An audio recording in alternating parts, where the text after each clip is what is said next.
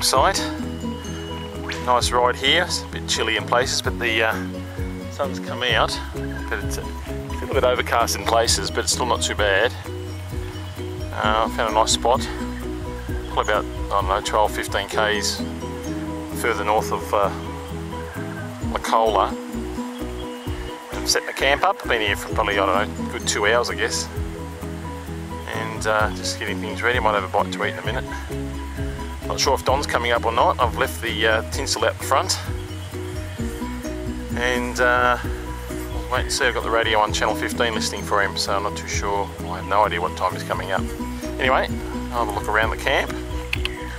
Now, if Jim's watching this, he'll be very envious of this campsite, mainly because of this big white thing here.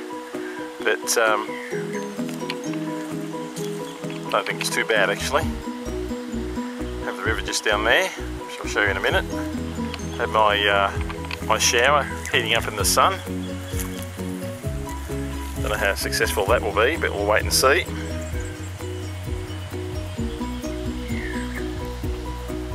Brian's, Karen's dad's fly, for want of a better thing, working as a bit of a shelter out of the sun. It's probably about, I don't know, 18, 19, 20 degrees I guess. It's not too bad. New tent, I think it was 29 bucks or something from Anaconda. Pretty cheap. Bike went well, no problems. It's got to get me home yet. And so this is the camp. Panniers in the shade. Tent. Quite comfy.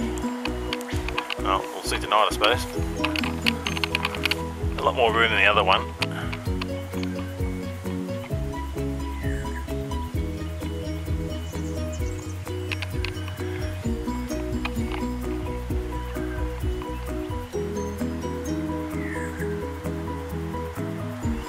The old faithful seat.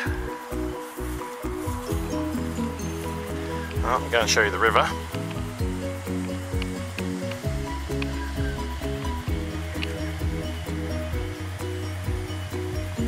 It's down here. Very nice.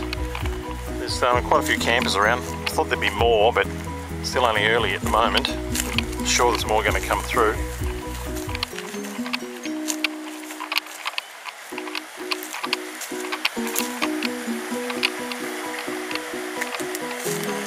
Very nice here. Water's not that cold, it's not too bad.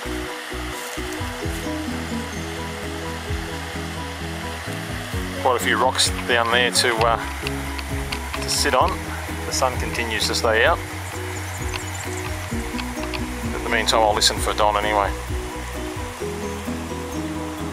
I'm assuming more campers are going to come in, occupy this area around here, which is a shame. But my spot's sort of away to a degree. Still room there for Don on the left hand side there.